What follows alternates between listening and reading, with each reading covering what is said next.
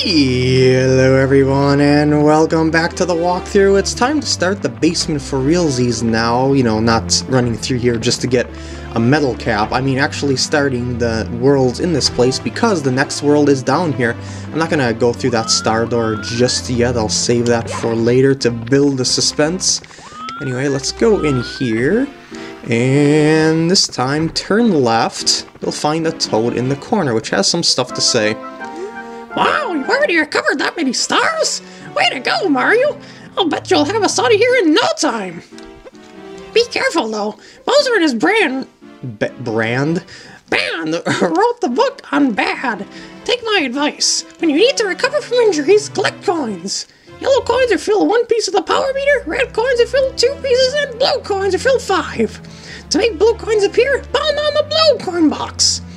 Also, if you fall from high places, you'll minimize damage if you pound the ground as you land. Didn't I, like, learn all this stuff by example? Like, through the entire game? Well, anyway, if you look around this corner, you may have seen a bunny before, and its name is Nips. We've got to catch it. Oh, it only appears after you've collected 20 stars, but we've got to catch it. Press the B button to grab things. Ready? Let's get it! Come back here, you rascally wabbit! Dang you! This rabbit can be a little bit tricky to catch. Oh my god, I got it! You're on enemy moves and late, so late I must make haste. This shiny thing mine, it's mine. Finders, keepers, losers, late, late, late. Ouch, take it then, a gift from Bowser. It was not let me be, I've a date, I can't be late for tea. Yeah, it's a reference. And there is one of the castle's secret stars. Woo! So, yeah, after collecting that one, besides Nips appearing here after 20 stars, you'll also find Nips again in the basement here, and you'll have to re-catch it after 50 stars. So yeah, don't forget to come back down here and catch it later. Nips apparently was a favorite character by the developers at Nintendo. They used to use it in a lot of like beta testing stuff, and I guess they liked the character so much that they apparently decided to put it in Super Mario 64 just because they wanted to show it. And wait a second. I thought that was an I thought that was an emulation glitch or something like that. Never mind. And that's just differing floors. Over here is another toad, and he gives you another castle secret star. Hold on to your hat. If you lose it, you'll be injured easily. If you do lose your cap, you'll have to find it in the course where you lost it. Oh boy, it's not looking good for Peach. She's still trapped somewhere inside the walls. Please, Mario, you have to help her. Did you know that there are enemy worlds inside the walls? Yup, it's true. Bowser's troops are there too. Oh, here, take this. I've been keeping it for you. And there's another castle secret star. One of the easiest to get in the game for obvious reasons. All you have to do is find Toad. Woo! And do you have anything else to say, Toad? I'm kind of curious about that. Come on, I know I can talk to Toads I've talked to before, but I have to go far enough away to make you... Oh, there we go. Just gotta make sure he's not invisible. Okay, he says the same thing aside from cutting out the last part. Anyway, next world is the Hazy Maze Cave inside the Mercury Pool. And Swimming Beast in the Cavern. Now I can give you an introduction to this place for realsies. These I forgot to introduce in another world. They're scuttlebugs. They're a lot like Goombas, except they're a little bit more mobile. But otherwise, yeah, they react and they are killed just like Goombas, so yeah. Over here is a map of the place. Yeah, they actually have a map here.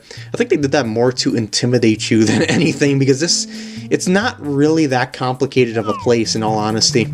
You can see this sign here. Both ways, fraught with danger. Watch your feet. Those who can't do the long jump, tisk tisk. Make your way to the right. Right, work elevator, cloudy maze, left, black hole and underground lake. Red circle, elevator 2, underground lake. Arrow, you are here. So yeah, those signs describe what's going on the map here. So, since we are doing swimming beast in the cavern, we want to go to the underground lake. And this is going to teach you about the long jump, isn't it? No, it's just a copy-paste. Oh yeah, it is a copy-paste of the signboard text that teaches you about the long jump.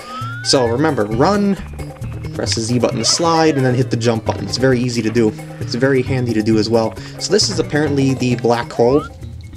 Always remember, down is death. Whenever there's a low path, you're probably better off taking the high path because dangers await you. Oh, and there's swoopers in this cavern as well. Hello there. You just jump on them like bats or punch them. I mean, jump on them like you would do in bats in other Mario games. This isn't the path that I want to take, but I'm just reading the signs as I go so that you can see what they say. These boulders, I swear, they don't directly aim for you, but it just feels like, oh shoot, shoot, shoot, shoot, shoot. I totally fail at that jump. Those boulders, it feels, I mean, they don't directly aim for you, but it always seems like that they're out to get you. Like whichever way you turn, that's where they go. But they don't actually aim for you in the programming, to my knowledge. All right, let's just run back to that spot. It's really easy to get back there. Just because it only took me that long up to this point because I was dilly-dallying along the way. So here we are already. Oh jeez, I almost killed myself again. So yeah, let's watch the boulders. See, they're not aiming for me, but sometimes it just feels like that they are. It's just so weird how they work out. Over here is 1-up and a bunch of coins. There's the map. I'll chat with the sign here. Well, not chat with it, I'll read the sign. Yeah. That area is closed, but it's actually, there's actually a way to get to that a little bit later that involves the metal cap. So, yeah, I'll be getting that shortly. But for now, let's go down here. Oh wait, I should actually show something here. You don't actually get squished by the elevator, you go right through it. So it's kind of weird how that works. There's a metal cap up here if you want it, but you aren't going to need it for the star, and it would probably actually be intrusive to you. Anyway, I also didn't introduce our dino buddy here when I was down here the first time. This is Dory, and I did show how it worked before, but I'll re-explain it. Dory goes wherever you are facing, so you want Dory to go over to the middle platform, get it pointed there, ground pound, make it lower its head, and there you go. There's your star. That's all there is to Dory, basically. It's just there to be a happy, friendly guy. Alright, next star, let's see what's up. It is elevate for 8 red coins, so I guess I'll be taking the right path this time. Just to show this place off, and look out for scuttlebugs flying out of the holes. There's some flame jets to prevent you from doing long jumps. Well, sort of, unless you time yourself, because they're like timed for when you approach the area. Work elevator. For those who get off here, grab the pole to the left and slide carefully down. Okie dokie. This area right here is, it's like a red coin course of sorts, and that's what I'm going to be doing here. There's 2 layers of red coin collecting that we're going to have to do. And what if I go up instead, just being a rebel? Aw, can't. And what is this pole attached to? It's floating in midair. We're not going down that way right now, but I will check the sign for fun. Yeah, the designers really thought this place was complicated. But, I mean, there's only 2 paths at the start, and this one leads exactly where you need to go. You know, I mean, it's kind of obvious based on the names of the levels themselves, so to speak. Anyway, you want to go up over here. Work elevator. Danger. Read instructions thoroughly. Elevator continues in the direction of the arrow activated. That was very complicated directions. I would have never figured them out on my own. So here we have a rather large Dance Dance Revolution dance pad, or in the groove, whatever is your fancy, and you press a button, you move in that direction, and it keeps going on its own until it hits something, and then it just reverses direction. Alright, so what you want to do is guide it over to where the red coins are, obviously. So I'm going to break some stuff along the way. I'm not sure if it's probably coins and blocks, yeah. Wasn't really sure about that. Now that Mr. Eye there could be a problem in some circumstances, so you might want to be careful of that.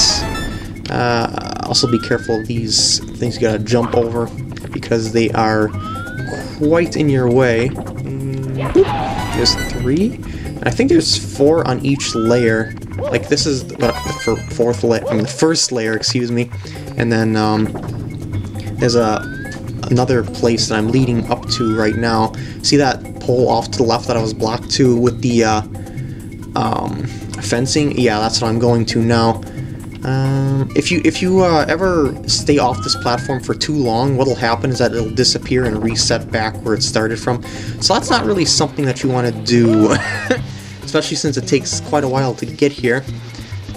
Hop off here. And now we got another platforming segment starting now. It's a little bit trickier though, but try and get your camera in a way that's favorable for you. I don't know if maybe there's something in the box. Could be something in the box. No, there's nothing in the box. So it's following this track of balls here, and so you kind of have an idea of where it's going, but it's it kind of turns on its own whenever it wants to. So be careful of that. I mean, it doesn't turn when it wants to. It turns how it's programmed to do. But I mean, oh shoot! What I mean is that it might be tricky to predict that. So don't jump too much, so to speak. And here are the last 2 coins. So it's not a hard star to get, though it's just a little bit time consuming. And I'm too impatient to take the long way down, so I'm just gonna jump down like that. There's the star. Yeah! And I think I have plenty of time to do another one, so back in the dangerous metal I go. This is Metalhead Mario Can Move. I think this is referring to the one back at Dory's Cavern. You know, the underground lake. You know, I'm gonna go this way this time, just because I'm feeling rebellious, feeling risky. Oh, jeez, no, no. Well, that worked. Might even be a little bit faster than going around the other side. Okay. Now over here. Take the elevator down again. I am way too impatient for this. Oh shoot. Well, it doesn't matter. I'm gonna be recovering my health anyway. Oh wait! I forgot something. This is the main thing that I need here. This is the whole idea of the level. Grab the metal cap up here. Make sure that you've already unlocked the metal cap, of course. And just follow this path underwater. Like you see this brown path that leads all the way through. See how it's discolored from the rest? Just keep following it, and eventually you'll have to jump up. And here's a switch that you would not be able to press if you were normal Mario, because you're not heavy enough to do that. And yeah, that's the closed portion that I mentioned earlier in this part. So let's go in. I think it's a long jump segment, so you better have the hang of your long jumps. Oh jeez. Oh geez, that was close. I'm trying to judge the distance of my long jumps. Oh, that worked out. Not bad. But I came up a little bit short on the first jump, but it worked.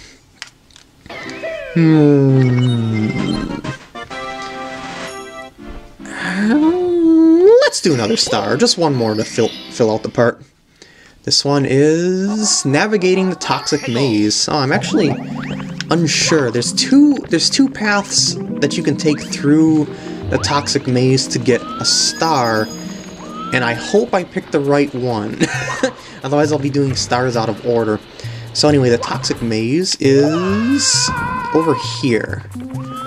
Take this path now, and there's also some coins in here if you're itching to do the 100 coin challenge soon. Here's the maze of the Hazy Maze Cave. Yeah, this is the actual Hazy Maze Cave, the hazy portion of it. It's the gimmick of the level underground. Hidden inside the green block is the amazing metal cap. Wearing it, you want to give it. I think they already. No, that's not a problem actually, because it helped in that other area. I think they already showed that. I mean, they already mentioned that before somewhere else. I could be wrong though. Danger ahead. Beware of the strange cloud. Don't inhale. If you feel faint, run for higher grounds and fresh air. Circle, shelter, arrow, entrance, and exit.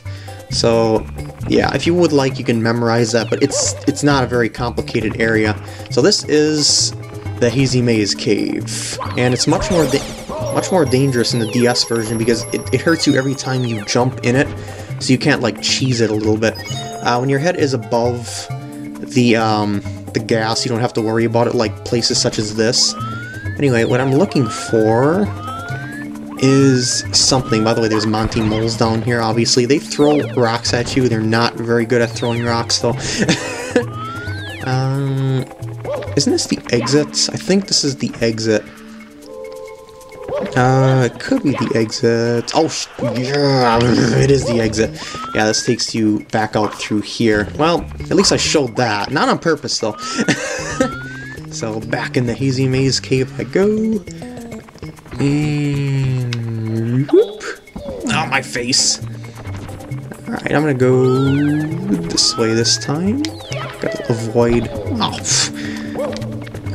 let's see here. There is a thing up there, I know, but that's for a later time, I think.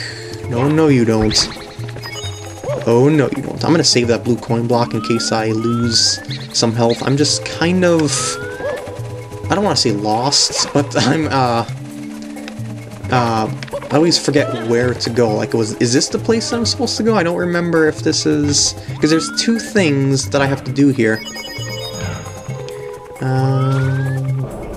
This could be it, or maybe I'm doing another star. It wouldn't hurt to do stars in the wrong order, because I'll still get them all eventually, but it's still a thing of, that I would... Camera. Oh, there we go. Yeah, this is... oh, I guess this wasn't the place that was locked off that I thought of before, so I guess this was the path that took me to it. So let's see if this is the correct star. In any case, I got a star. I think that was correct. Yep, navigating the toxic maze. If you get stars out of order, you'll be able to actually see it on this screen. Like you'll see, I'll be skipped ahead on a star, but no, I got the correct star. And with that, I'm gonna end off the part here. I hope you enjoyed, and I'll see you in the next part.